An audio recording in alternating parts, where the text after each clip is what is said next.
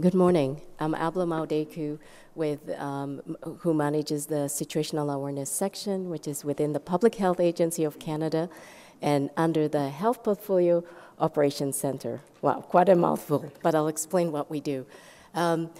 Today I'm going to talk about the Global Public Health Intelligence Network, GPHIN, how it is used within the agency on a daily basis, and what are the next steps for GPHIN, which has been in existence since 1997 with a prototype and 2004 as a production system.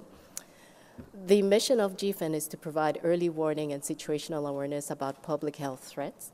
Users of the system include the WHO, FAO, ECDC, ministries of health, and private sector insurance companies. GPHIN consists of a monitoring tool to manage the flow of information. It includes processes such as duplication, removal, relevancy. We have a team of analysts, 17 in total, who are multilingual and multidisciplinary. We gather information in 9 languages, as you can see here, and the system is able to translate non-English to English and vice versa. Through the system, we're able to then gather relevant information and then also with metadata categorization into these different categories. We have an all hazards approach, so our scope is broad in public health. We use a risk assessment tool, which is adopted from the IHR Annex 2 decision tree. And so we use this to determine what are alerts and what are other threats. This is a presentation of information, relevant information in the GPHIN application. This is just one way of presenting it. Users can actually customize their folders. This is also a list of alerts that have been alerted over time. While it's alerted in the system, users of the system also receive an email with the alert so that they can quickly decide what action needs to be taken.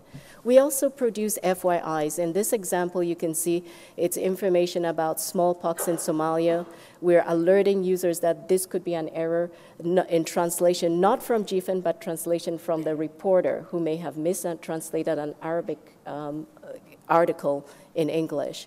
We also provide reports on mass gathering events, looking at participating countries, seeing what are outbreaks in that area. We also provide support during pandemic H1N1, for example. This is where GPHIN is situated, along with Watch Office and IHR National Focal Point Office, and it's strategically situated because of strengthening the network for exchange of information. So as you'll see shortly, we don't only look at event-based information, but we now also look at indicator-based information. And this is the model that's used within the agency to garnish public health intelligence and determine what are the risks or public health events that are risks to Canadians, as you can see here. So I've demonstrated the risk assessment tool that GPHIN uses, but collectively in the situational awareness section and with the program areas within the agency, we all use this risk assessment tool that focuses on risks, has more criteria for looking at risk for Canadians. On a daily basis, this is what goes on in the agency. We have risk assessment done by the program areas, information coming from our provinces and territories, from SAS, which is situational awareness, event-based information. Collaboratively, we conduct risk assessment and present on a daily basis events that are concerned to Canada for decision makers to decide what are the next steps. Good example of this is a fusion report that we produced during H1N1, where we worked collaboratively with the program areas, gathered information from open sources information, and presented a consolidated report to all decision makers. This is a good example of how we work together. Program areas received a call about travelers arriving in one province, but then we picked up from media other travelers arriving in other parts of Canada from the same location.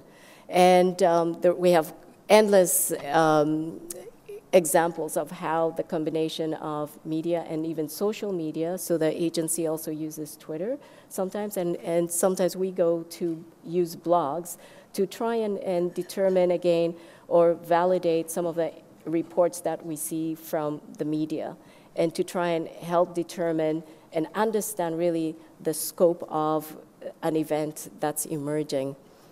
Sorry, I got into the time. But the next steps is really looking at how to integrate social media.